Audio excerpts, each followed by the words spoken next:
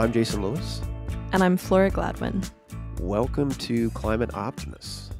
As a couple concerned citizens, we're on a journey to explore climate solutions and ways each of us can make a difference.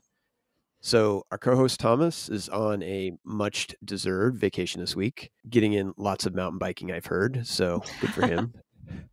You've a climate-friendly heard. activity. I was going to say, have you not partaken? I did partake, and I'm still sore from the experience.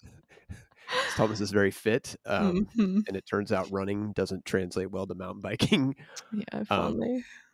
But yeah, miss him this week, but he will be back for our next episode.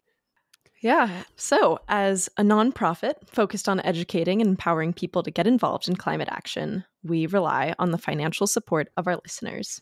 So if you're a regular listener and you value what you get from us, consider a donation that aligns with that value. Yeah, all you have to do is head over to our website, climateoptimist.co, and click the donate button. Even $5 a month goes a long way in helping us deliver on our mission. And, if you're short on cash, but you want to help out, have your friends subscribe and rate us on your streaming platform. Absolutely. And if you're looking for an extra podcast to download for an upcoming road trip or an upcoming mountain biking trip like Thomas, we have a recommendation for you. When the People Decide is a podcast about how everyday people are shaping democracy and how you can too. The first season was about people who used ballot initiatives to bring issues they care about directly to their fellow voters, often bypassing state legislators who stood in their way. The second season, which is streaming now, looks at cities and towns that are strengthening democracy at the local level. Learn about how the residents of Petaluma, California won the Democracy Lottery and how Durham, North Carolina is turning over a portion of its budget to residents to spend. The podcast is part of the McCourtney Institute for Democracy at Penn State and is produced by LWC Studios. Yeah, great podcast. Definitely go check it out. Well, the vast majority of us, in some way or another, Thomas included, are travelers, whether we're visiting family or friends or, flying halfway around the world to an exotic location. Mm-hmm. And regardless of why we travel or how far we go, today's journeys leave a footprint on the climate. This can be our source of transportation, where we choose to stay, or even the food we eat while we're away. Today, we have an exciting guest who's going to be helping us dig into the impacts of tourism on the climate and what the industry is doing to address them. But before we go there, let's talk about this week's Reason for Hope. Yeah, I think this is a great one. It feels relevant to, I think, what we'll be getting into later on. But very recently, in Nairobi, which is the capital of Kenya, heads of state from different countries in Africa gathered for the continent's first official climate summit. Exciting. I know. I'm really excited about this one.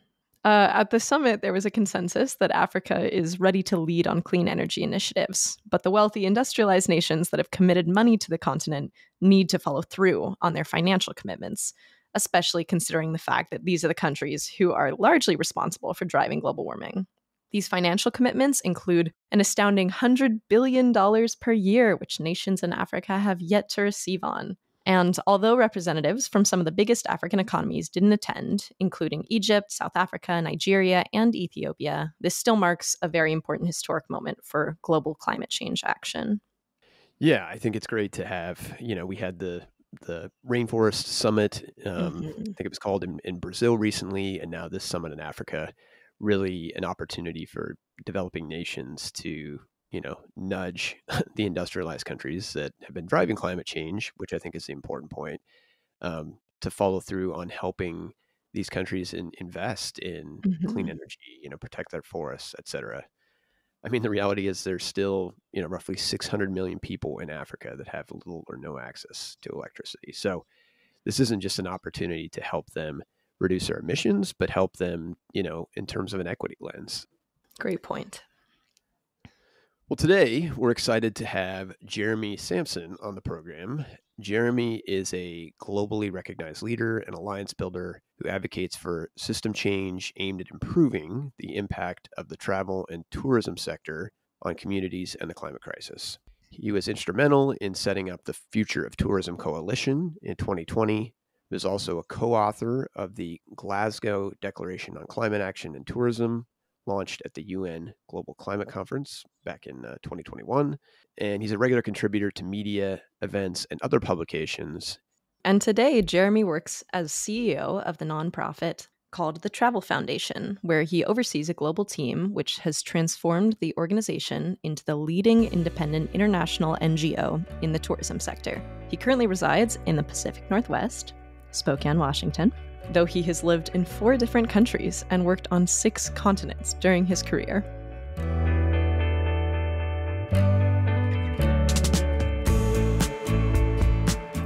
Jeremy, welcome to Climate Optimists. It's great to be here, Jason. Thank you so much for having me. So let's kick you off with a basic question. When it comes to efforts to address climate change, and I know this can be hard some days, but what makes you hopeful? Yeah, it can be hard some days, but it's the hope that actually keeps me going. And actually, the thing that makes me the most hopeful is that I try to zoom out once in a while and look at the trajectory that we've been on for, as an organization, for myself as an individual. I think the industry I work on, which is the travel industry, and although it's not nearly fast enough, and when I zoom out to look at to think about sort of 15 years, 20 years, and the things that we were talking about just a short while ago, and how much we had to sort of cushion conversations around even sustainability, which was sort of an entry level point to thinking about deeper issues like the climate crisis. We've actually made quite a lot of progress. We were really in a 101 introductory level just a few years ago, and many companies, many places that we work with were just completely sort of ignoring the topic, and fast forward, just a short period of time, and we have seen so many organizations actually start to do something meaningful. On top of that, we are starting to see more and more that organizations are recognizing that the climate crisis is not something that anyone's going to be able to necessarily solve on their own. And so we're seeing, I think the climate crisis has everything to do with this. We're seeing more and more collaboration in the travel industry than ever before. And that's at every level, from, small destinations where you have businesses joining forces and working together, to cross-border cooperation, where you see governments starting to understand that climate doesn't really have borders and doesn't really care about your, geographic or administrative boundaries. Companies working together in a pre-competitive environment to co-invest and identify solutions that might actually have a chance at changing the game. So it's that progress from where we were just a short period of time ago, and the sort of willingness, I think, to act differently and to think differently. Again, we're not nearly where we need to be, but I think those to me are sort of the roots of change and the roots of systems change, which are going to be required if we're ever going to get ourselves out of this mess. Yeah, indeed, and it good to hear the collaboration piece, because I think it's one of those things where individually we can't solve it, but individually we all have an impact, and so that's that in aggregate, being able to work together, it does make a difference.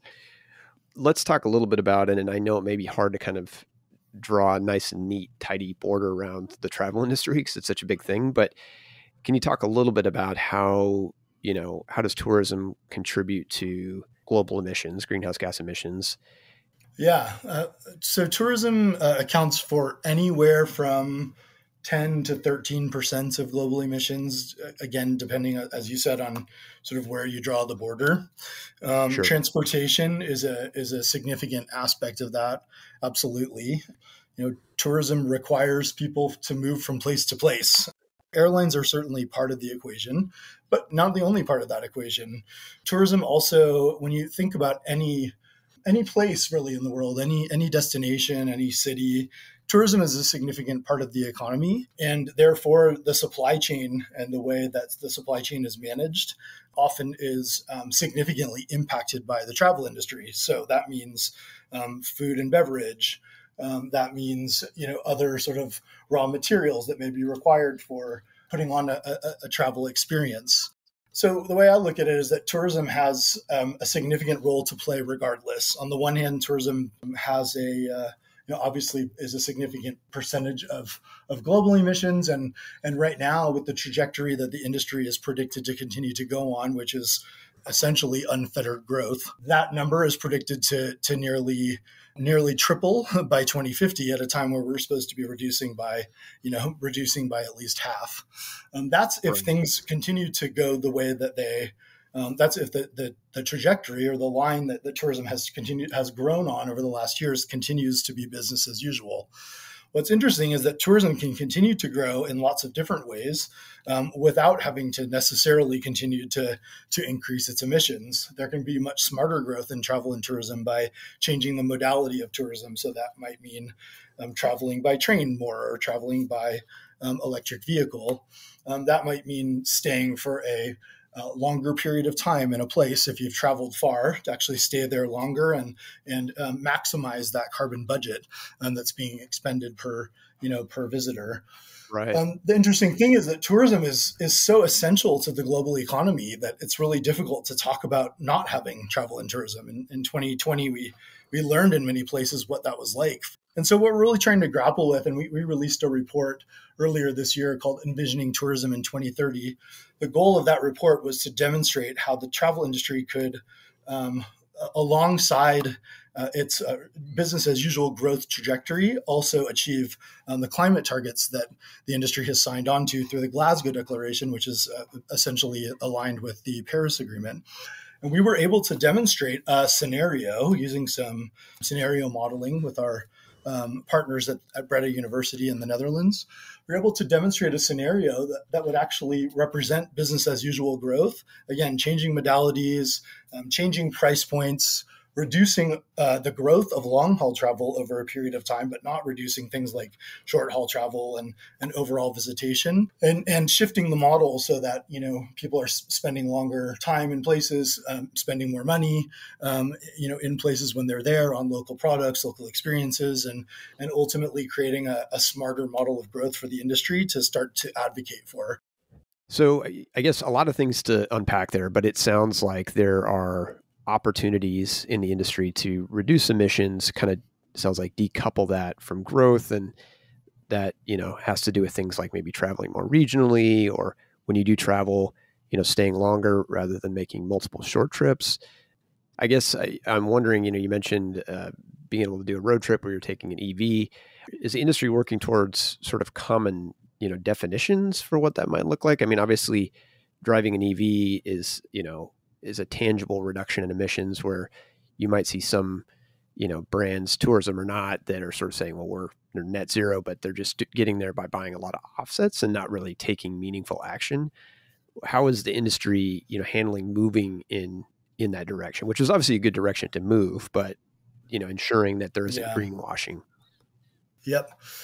First and foremost, the industry does not really have common definitions for climate, and I think that's a bit of a concern. The Glasgow Declaration was meant to bring people together to talk about this in a common way, to set a common framework that could align organizations with Paris and begin setting expectations around having some standardization. There is yet to be sort of a expectation of carbon reporting, and I think that that's something the industry is grappling with. Part of the problem is that no one knows where their responsibilities sort of start and stop. You have sort of a public administrations at every level, city, state, region, trying to understand what their role and responsibility is in measuring emissions and where to draw the line. And it's just sort of a big mess. And we're also discouraging the industry from getting overly paralyzed by that, because it would be really easy to focus for the next 10 years on figuring out the sort of measurement mess without actually taking action. So it's a really sort of risky balance. But the industry ultimately does need some standard reporting around this piece. And there's an important aspect of this, which is the online travel agencies. So Expedia, Booking.com, TripAdvisor, Skyscanner, et cetera. They've all come together under a sort of pre-competitive collaboration coalition under the banner of an organization called Travelist, which was actually started by Prince Harry a couple of years ago, who was interested in the travel industry and trying to figure out what could he actually do to move things along.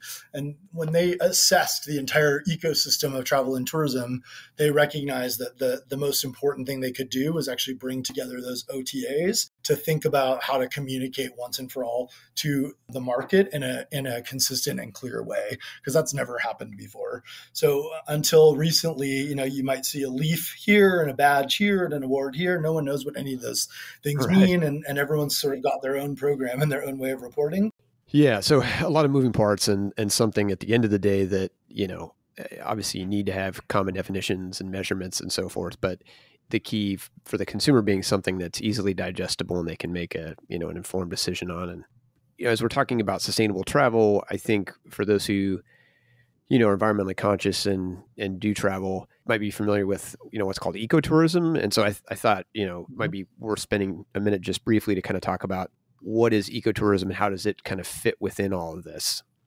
Yeah, ecotourism was the industry's first sort of response, actually, to the thought that unfettered growth in tourism forever and ever, using a sort of mass market model, may not be such a good thing.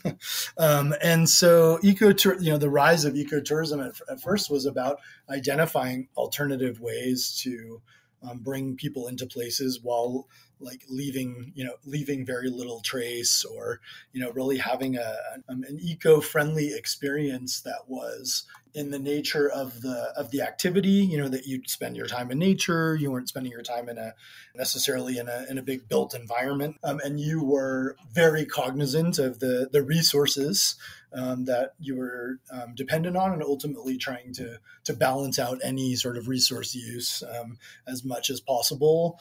And at the end of the day, the promise of ecotourism was that it would also contribute healthily towards conservation objectives. So I used to work on ecotourism projects, in fact, in protected areas across the Mediterranean region. And this was an initiative designed by big conservation organizations as a way to value the resources and help local communities see the protected areas as valuable to their livelihoods.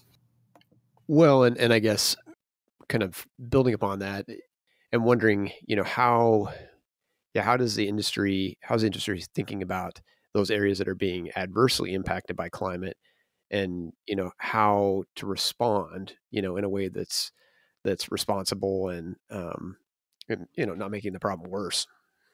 Well, a couple of years ago, we released a report with Cornell University and Eplerwood International called "The Invisible Burden of Tourism," where we unpacked that very topic. And it was really interesting to explore, kind of go down the rabbit hole of this idea of costs and burdens, because the industry has been so good at talking about its benefits. And anyone who works in the industry can tell you 1 in 10 jobs in the world, and all of these arrivals, and all of this revenue, and all of this money. And no one had ever stopped to think about, well, what is this costing us? And we thought this was a really nice way to frame a question like you just asked, that the industry has a really hard time grappling with, because no one necessarily wants to take responsibility for that equation. But when we put it in those terms, it becomes really easy to see. So from a climate perspective, here's a very simple example. You have an island, a Greek island like Rhodes, which simply to service tourist demand from peak season visitation, which is a couple months of the year, they were locked into building, entirely new power plants that were fossil fuel burning for 10 to 15 years, and that didn't need to happen. First of all, that was a choice that was made to continue to grow during peak season. But it's a perfect example of a cost that actually, and those costs, they could be related to provision of wastewater and energy. They could be related to building new infrastructure. The costs can go on, and ultimately those costs are either left completely unaccounted for, or are left to the taxpayers to actually subsidize. And when they're left accounted for is where we often see the the potential for conflict or for degradation, because no one's taking responsibility for for paying those long-term costs. And so what we've encouraged actually is for first of all, for destinations. So the management organizations that run sort of destinations or places that you visit have traditionally been marketing focused organizations. So you live in Oregon. There's Travel Oregon, which is a wonderful organization I've worked with for many years. Travel Oregon's main job, funded by the government in Salem, is to market Oregon as a desirable place to visit. But most of those organizations have started to turn into what are now called destination management organizations. So that's looking at not only the marketing side, but managing and trying to understand better this ledger, right? These, like, what are the costs, what are the benefits, and how do we deliver a net positive? What does value look like, and how do we make sure that people are actually benefiting? How do we make sure the environment is not being degraded just for the sake of growth and that sort of thing? And it's those organizations that are important and will ultimately have to pave the way, because I do not see the industry self-regulating it. So as we're talking about all this, I mean, there is the reality, I think, that there are probably going to be times when it makes sense for the folks that live there, for the environment as a whole, or maybe you don't want tourists for a period of time. I mean, we have the recent events in Maui. I guess what are your thoughts on how to kind of balance this need to maybe support a local economy with, taking care of the environment or, the people that are there, given the impacts of climate change? It is really challenging and really it's really a conflict in many ways. And there are different schools of thought. Maui, right away, there were people saying we need people to come back right away because we need money. This is our primary source of income, et cetera, et cetera. And without this, we will have no way of recovering. And in fact, tourism has shown a significant positive contribution when it comes to disaster response, and in some cases, getting people in and getting money flowing through the place can make a huge difference.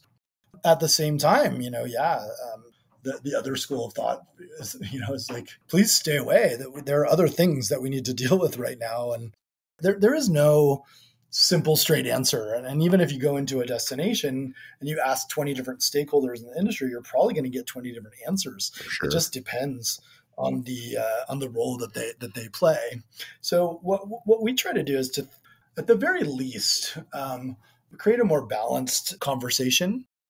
We were recently working in Lake Tahoe with a consortium of organizations there that had never worked together before.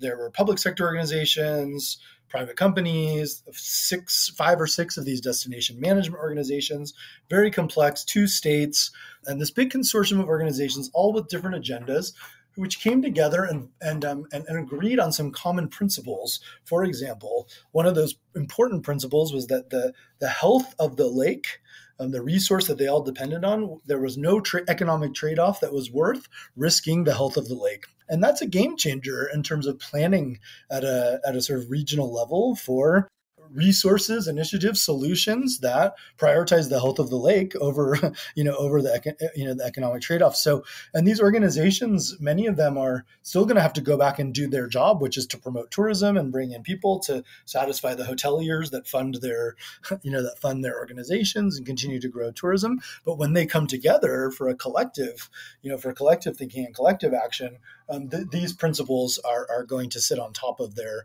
decision making, and that piece is really, really important, I think.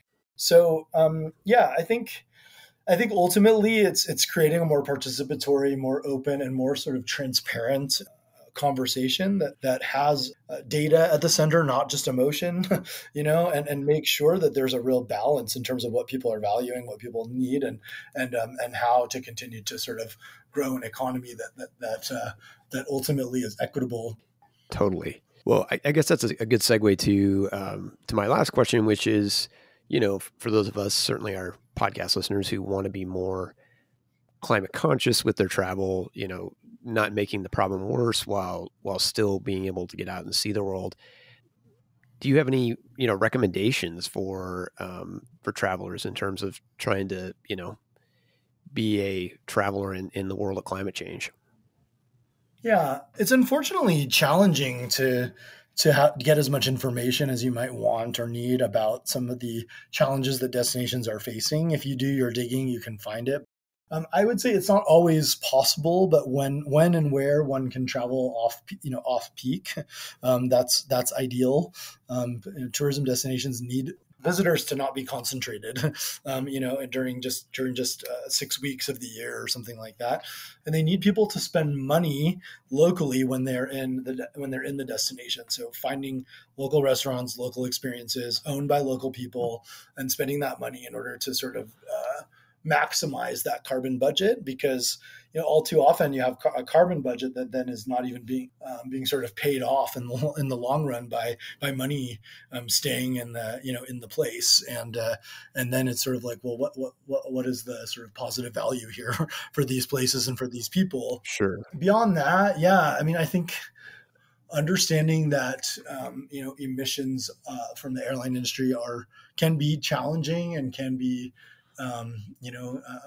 and where there needs to be a bit more thought put into the sort of, I think, the overall recipes. So I would avoid, for example, doing too many long haul trips within a year. That doesn't mean never do them, but Right. maybe your long trip to Thailand, should only be a special occasion, not something that you do every 6 months or something like that. And thinking really about transportation, if you can, it's harder in places like the US sometimes, but if you can travel by train, if you can travel by electric vehicle and reduce some of your own emissions, I think that's a real positive. And ultimately, we're looking at ways that the unsustainable choices can be designed right out of the system, Right. because travelers don't like to have to think about these things. They're on vacation, and that's okay. A lot of times people are really good. They're really environmentally conscious. They go on vacation and they don't know because they're in a foreign place and it can be harder to make decisions. Well, that's too bad. That shouldn't be up to them. We should just make sure that those choices are not really presented to them. But if you have access to information, you have the time, I think that this information is out there, and each place is a little bit different. So doing a bit of research or talking to local people, if you know them, it will make a big difference. So I'm hearing, get smart about the destination and, and its peak season and what, impacts it might be having to deal with from a climate or, broader environmental perspective.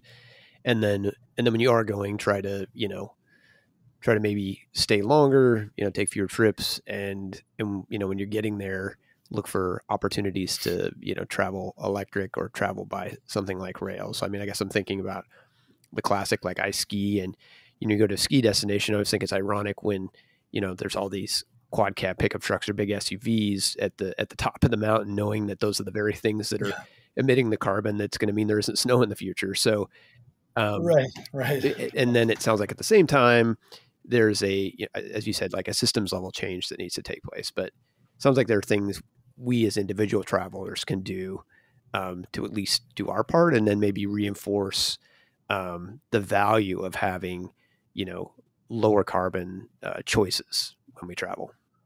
Yeah, I think the industry is looking for signs that and we're seeing this from Generation Z, for example, that value that they're asking questions about values, they're asking questions about impact on places, that kind of thing, whether it's tourism or whether it's other industries. And the more that people demonstrate that they care, that really drives change, because ultimately at the end of the day, companies are a bit concerned that that from a reputational perspective, that they're facing risk in the long run, because people don't see the tourism industry as attractive as it did a generation ago. I think people they do pay attention and know that values and transparency increasingly are important. So the more that they can understand that, the more they will respond in kind. Well, lots of work ahead, but exciting to hear that the industry's moving in that direction. And, it sounds like each of us has a role to play in helping make that transition. Definitely. I mean, I think we all want to travel, and again, travel is good for our planet. It's good for our society. I think it would be a really sad future if we don't get to experience new places and different sorts of places. But there are already places that have changed so much so that they're not really the special places that they once were. And I hope there's not more of that in the future. But taking and recognizing that almost anything can be a travel experience, and opening your eyes to what's around you locally, I think can also make a big difference. All of a sudden in COVID, people were finding parks and experiences that they'd never sort of visited before or thought of as an alternative. And yeah, I think there's travel all around us if we sort of open our eyes and take that same sense of wonder that you have when you visit somewhere else, and thoughtfulness as well. Well, Jeremy, thanks for all you're doing to help, the travel industry or the tourism industry, green itself, become better from a climate and environmental perspective. And of course, thanks for coming on and educating us about the challenges and solutions out there. Yeah, thanks so much for having me. I really appreciate the time.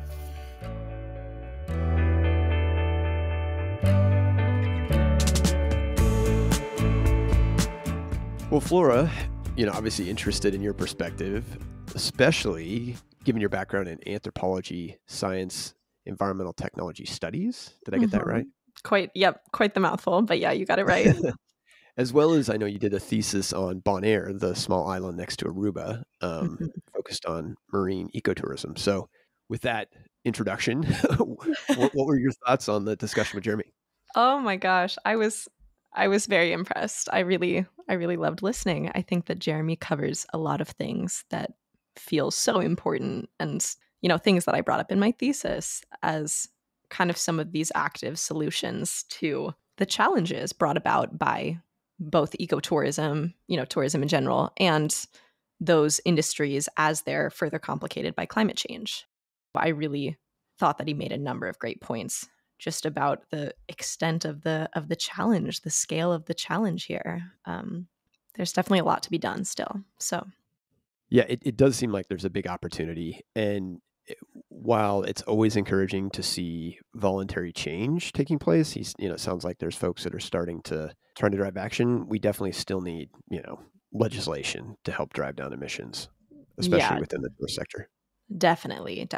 Yeah, I feel like there's just a huge opportunity here for action on the legislative side. And we've kind of talked about this in past episodes, but, definitely a moment to bring it up again, including the possibility of a carbon fee, which Canada already has. But yeah, a carbon fee and dividend that are, transparent, non-regressive, that would increase possibly annually like Canada is doing, and have those proceeds being returned to consumers.